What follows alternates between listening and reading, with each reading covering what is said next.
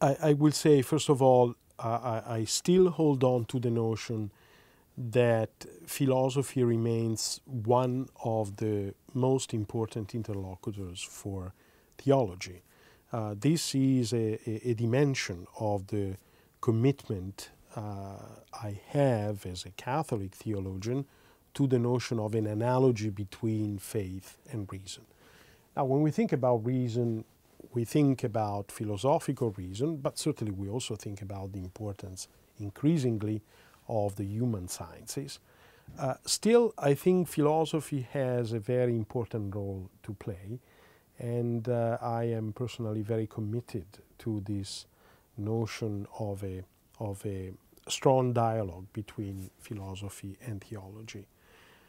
The dialogue is about that of which theology ultimately speaks, and that is God. Theology is a logos of theos. So it is the attempt to articulate the logic of God's self-manifestation to the human being in the history of revelation. What are the conditions of possibility for that self-manifestation? Obviously, one cannot think about God's self-manifestation without at the same time thinking about the human search for God. So in a way, the process is twofold. It is the attempt to grasp the nature of Christian revelation insofar as that revelation speaks to God's willingness to make himself known to humankind. For the Christian tradition, that process is ultimately a process of opening up on the part of God to his own essence, and that essence is really his love, right? Ultimately in the person of Jesus Christ, or in theological terms, in the Christological event. But this movement from above, so to speak, correlates with a movement from below, which is the movement of the human being seeking God himself, right?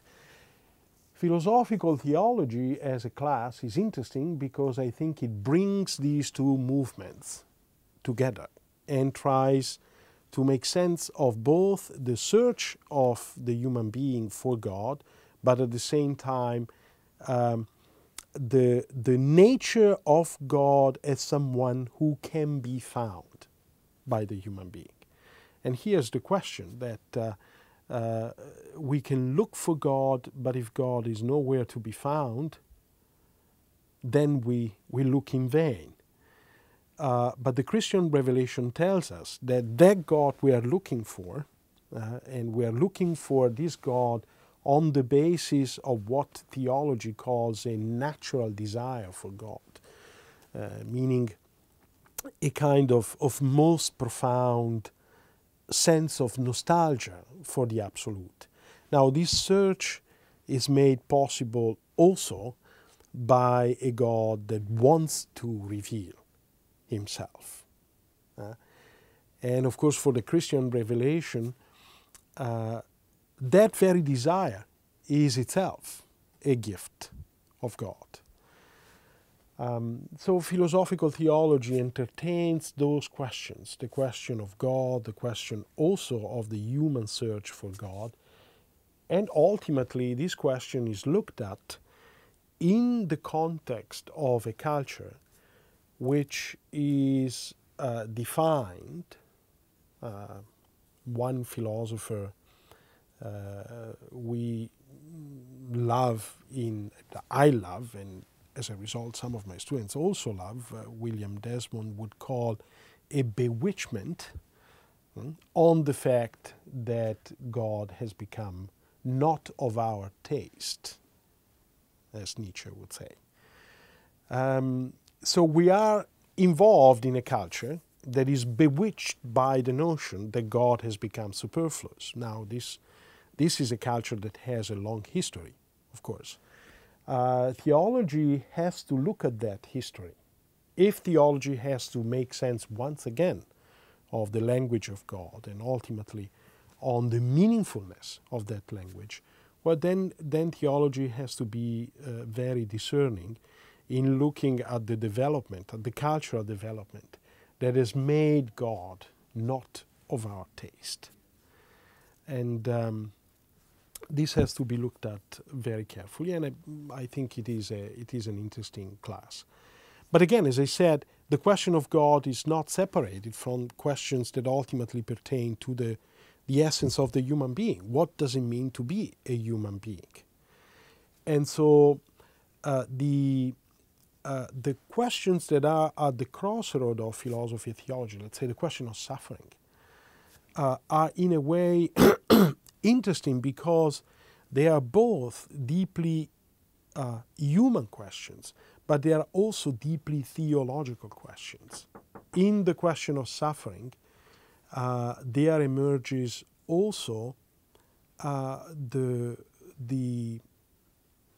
we could say the problem. Is God to be found in this human experience?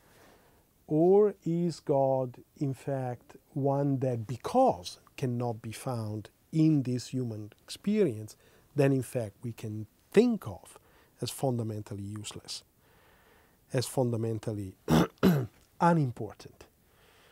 If the question of God has nothing to say to the deepest question of the human being, then why do we need God at all? Thus, the problem of articulating both the meaningfulness of these profound human questions, suffering, evil, but one could also look at positive human experiences, love, joy. So in looking at the human depth of those questions, one encounter the question of God. And I think this is part of what the Christian tradition always believed, that God is not external to the human condition, but as Augustine would say, God is interior intimi meo, meaning God is even more interior, more intimate to my own very depth.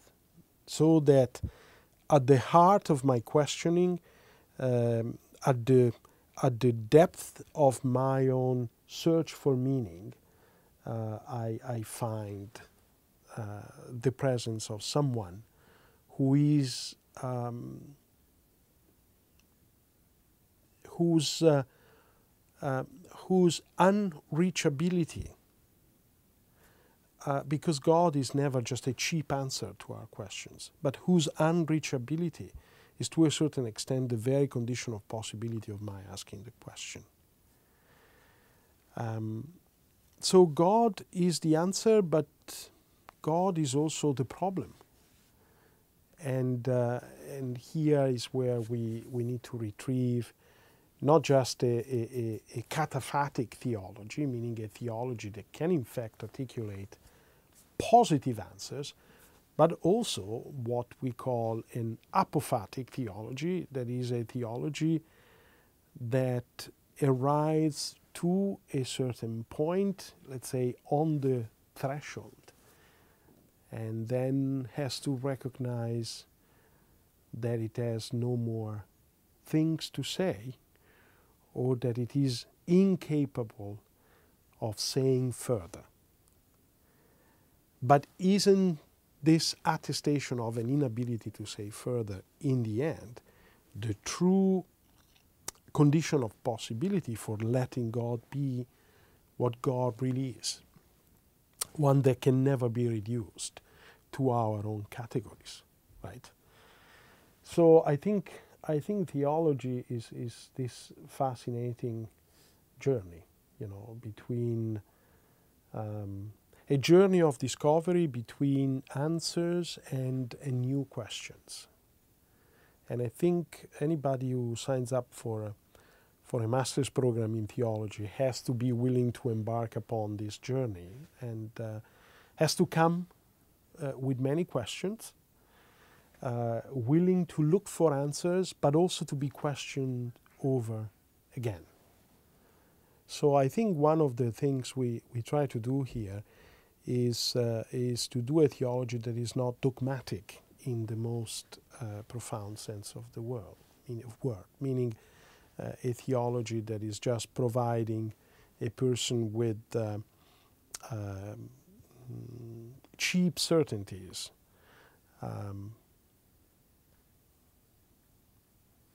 I think this is good.